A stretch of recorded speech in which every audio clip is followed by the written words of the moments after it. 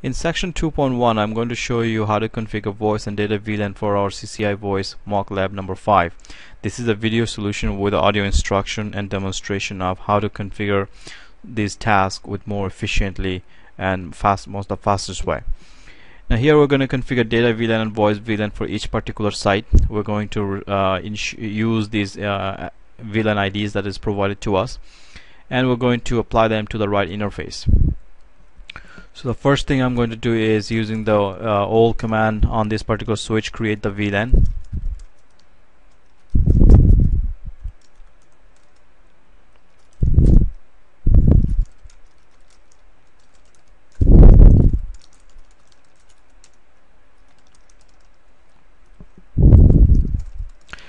Now the server VLAN should be created, but in case if it is not, then I would create the server VLAN right here. I will apply them to the necessary port. Now type show CDP neighbor. In case you don't see anything in the CDP, or if you suspect the CDP is disabled, then I strongly suggest type this command: CDP run, CDP advertisement version 2, CDP timer 60. This will ensure that CDP does not it's not deactivated by default, intentionally. Once that is done, on the router port, I type show switch port mode trunk, define the encapsulation, and define the native VLAN, which is the same as my data VLAN.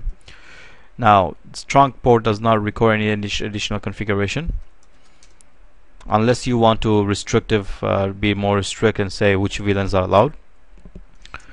Next, I will configure my IP phone. Now based on my show CDP neighbor, I notice my IP phone is connected to 0/5 and 0/2. If you have the latest switches, you should be able to use a range command.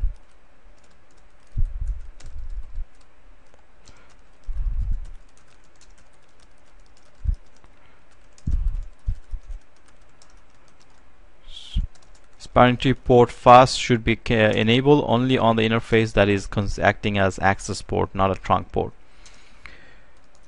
Alright, so once that part is done, I will configure my second port.